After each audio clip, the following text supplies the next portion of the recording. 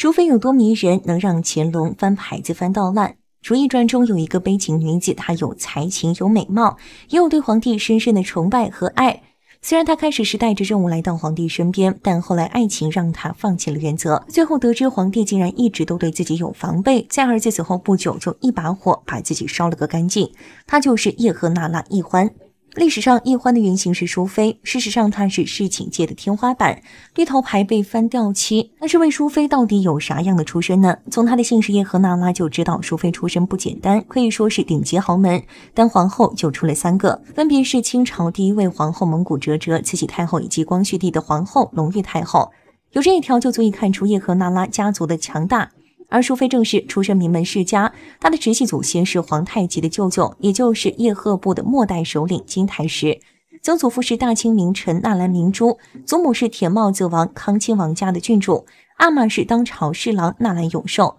据说这个名字还是康熙亲自给他取的。不仅如此，当朝大学士傅恒还是淑妃的姐夫，如此显赫的地位在大清朝可是不常见。至于叶赫那拉氏为什么会在大清朝的时候地位如此尊崇，这主要是源于大清建朝之初就有的纠葛。当初努尔哈赤统帅的建州女真部和叶赫那拉部都是草原上数1数2的部族，后来建州部统一了草原，叶赫部就把蒙古哲哲嫁了过来，成为努尔哈赤的第3任大妃。虽然他早逝，但他的儿子皇太极却是清朝的开国皇帝，也就是说清朝的血统从皇太极这一代开始就有了一半叶赫那拉氏的血统，所以叶赫那拉家族才会鼎盛发展。而淑妃出身叶赫那拉家族，她的起点本身就是很多嫔妃的终点了。凭借这一优势，淑妃13岁被选入后宫，直接封为贵人。6天之后就被封为淑嫔，这也是很多嫔妃一辈子都混不上的头衔。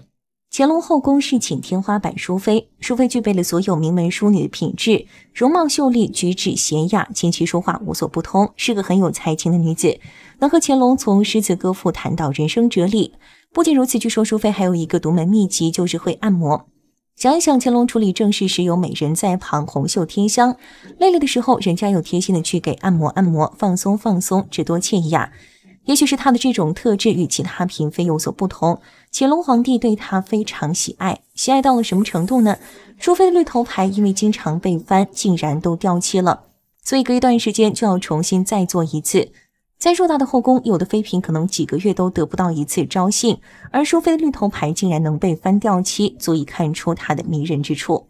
不仅如此，进宫7年，也就是淑妃20岁那年，她就被封为淑妃。要知道，在皇帝的后宫都是母凭子贵，想进封要么就是生育子女有功，要么就是皇帝的宠爱，而此时的淑妃却不曾生育，那就只能是备受宠爱了。而从皇帝给淑妃安排的寝殿也能看出皇帝的偏爱，他的居所是离养心殿最近的永寿宫，历史上住在这个宫殿的妃子，要么就是身份比较尊贵，要么就是很受宠爱，很明显淑妃属于后者。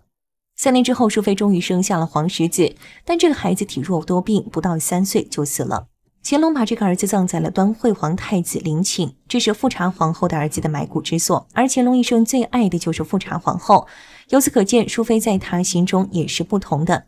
那既然淑妃频频被翻牌子，皇帝又这么宠她，为什么在她入宫10年才有身孕？难道真的是像电视剧中演的那样，是乾隆出于对叶赫那拉家族的忌惮，所以才不让她怀上孩子的吗？淑妃10年没有生子的背后，真的有乾隆的算计吗？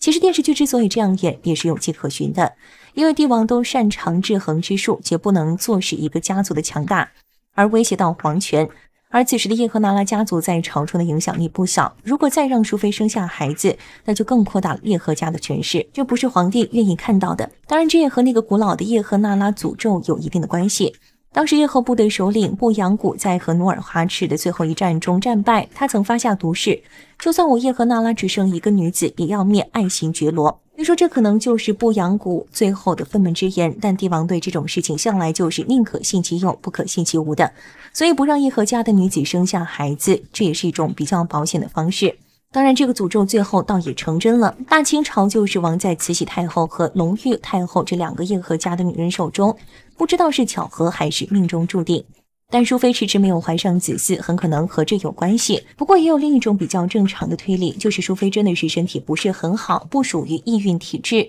，12个出生就身体不好，容易生病，这极有可能就是因为母亲身体不好，才让孩子体质差。而且淑妃死的时候才49岁，年龄也不算大。这侧面说明淑妃身体确实不是很好，那这种说法就比较靠谱了。